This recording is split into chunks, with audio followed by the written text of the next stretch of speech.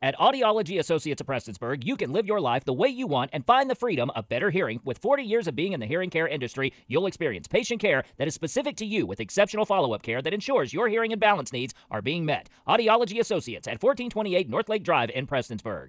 It's great that we can give a little something back to the families and let them know that we are certainly appreciative of the sacrifices that their family members have made. One Prestonsburg bridge, formerly known as the Bert T. Combs Bridge, was renamed to the Heroes Bridge on the anniversary of the Allen Massacre, June 30th. Governor Andy Beshear appeared to honor the heroes and their families. To the families of the loved ones we are honoring today, your sons and husbands and dads protected us. They help us build a better, safer Kentucky for all of our kids and our grandkids.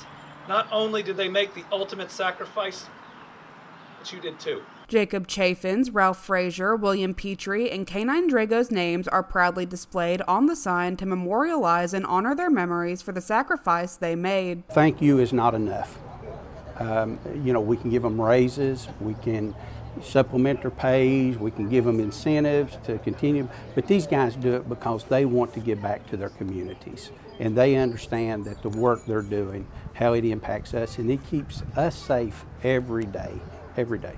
Many friends, family, and community members turned out to honor the memory of the fallen officers and celebrate the memorialization of the bridge. For Mountaintop News, I'm Kelsey Dean.